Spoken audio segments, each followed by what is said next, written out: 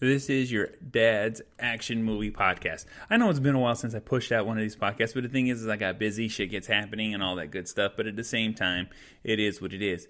This is the Angry Dad from the Angry Dad podcast. I do the action. You're at your dad's action movie podcast. This is just a quick synopsis of should you or should you not watch this movie? Should this be a good movie? Is this a movie your dad would like? Is this a movie your dad would watch? And yes, that is me, the Angry Dad, watching movies, watching action movies, watching movies that make me feel young again. Because I remember watching action movies. I remember watching the late 80s, early 90s action movies that were awesome, took you to a place, made you feel some kind of way, was great, had that adrenaline rush. You're like, I can't believe I'm actually watching this. And you know what? That's how this podcast goes.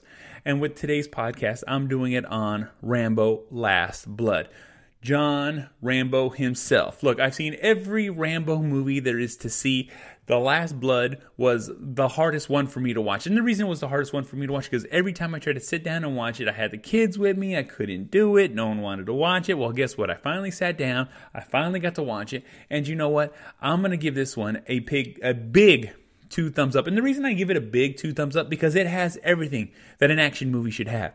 It has heartstrings. It pulls on you. It drags you in. It draws you into the movie. The movie has a purpose, even though the purpose is to kill. The purpose is to feel a certain kind of way, to build up the anger, to build up the reason for the mayhem that's about to ensue.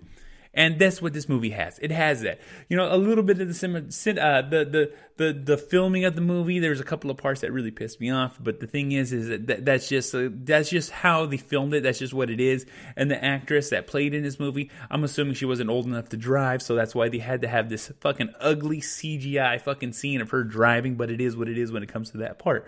But the thing is this is believable. To me, this is believable. To me, this is a scenario that would run through your head if anything happened to your daughter. And even with anything that happened to the other person that you loved in your life, like whether it be your son or your daughter, just happened to be a daughter in this movie.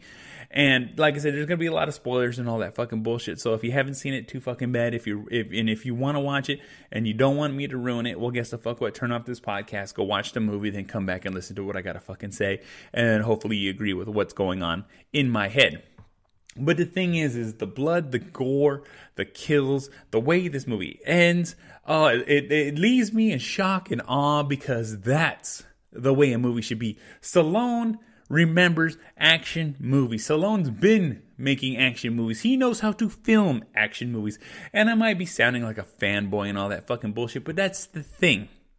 This movie right here made me feel like I was a kid again. It made me feel like this is what I used to watch. This is what I would make sure no one was around. My mom wasn't around. My family wasn't around. So I can watch this. So I can see this. I know I wasn't old enough to watch it at the time when I was a kid watching all the other Rambos. But guess the fuck what? I still fucking watched it. I still went out of my way to watch it. I'd hear everybody fucking talking about it, making me want to watch it. And guess the fuck what? I watched it. And with this movie, it made me feel like that. It was like perfect, like the scenes of torture, the scenes of cutting and killing and bleeding and shooting.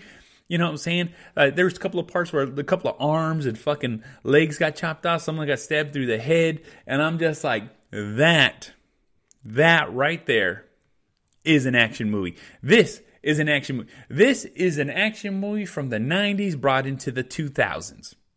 You see, it's not even 2000. I think it was 2019, but it's still 2000s to me.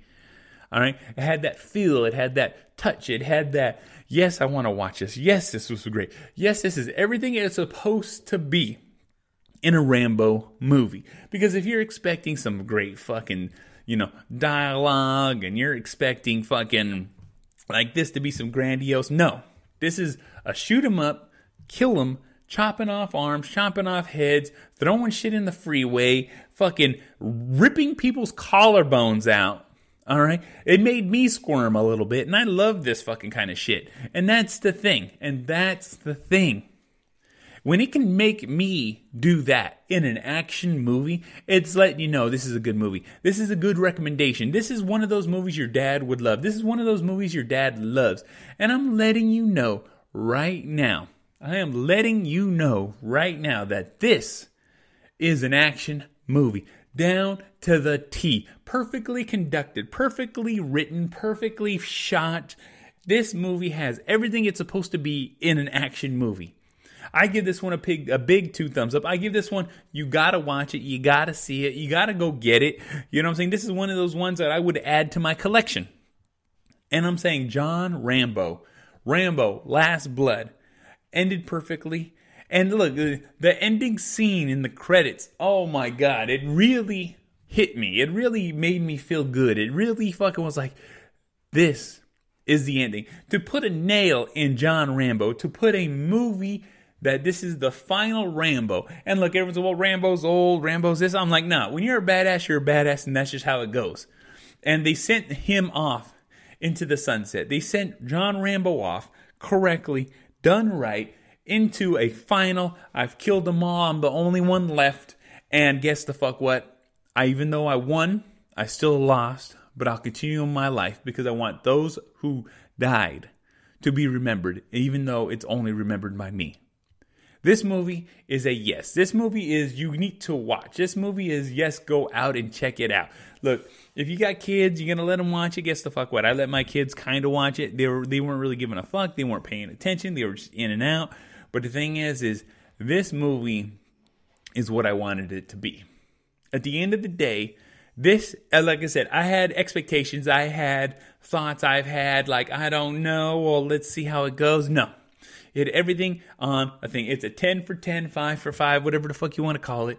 John Rambo, Last Blood, Rambo, Last Blood. Out of all the Rambos I've seen, this one keeps up with the pace. It hits me right at home, and I'm going to say yes. This is a yes. This one is 2000, had some good movies, but John Rambo, Last Blood, I'm going to say that's the one that nailed it the most for me.